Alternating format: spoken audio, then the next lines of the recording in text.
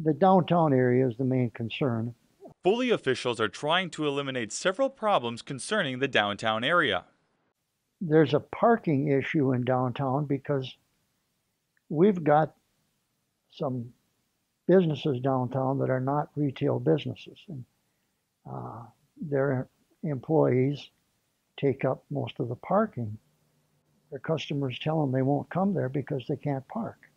Mayor Dave Mossford says they have considered several options like parallel parking spaces that would help businesses and make parking more efficient.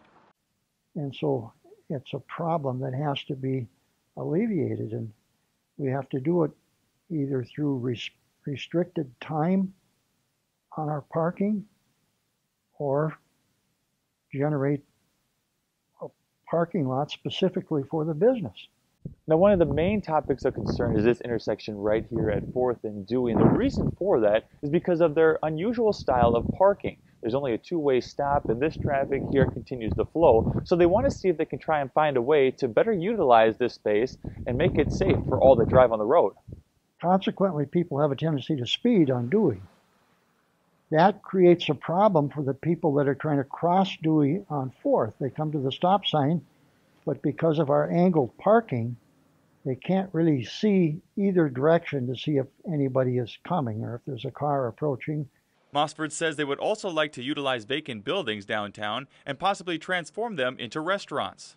We're a community that's probably 50% retired people, and they like to have a place they can come down and have coffee and talk over the day's activities or the week's activities or their grandkids or whatever. And we don't have that in Foley. We don't have a community center. Of course, a building has to be suited for a particular business, so unless we can make that marriage, it's difficult to fill them. He says he would like more community input regarding city issues and provides residents a chance to voice their concerns at every city council meeting.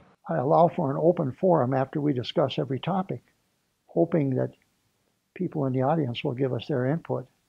Reporting from Foley, Alex Wykowski, WJON News.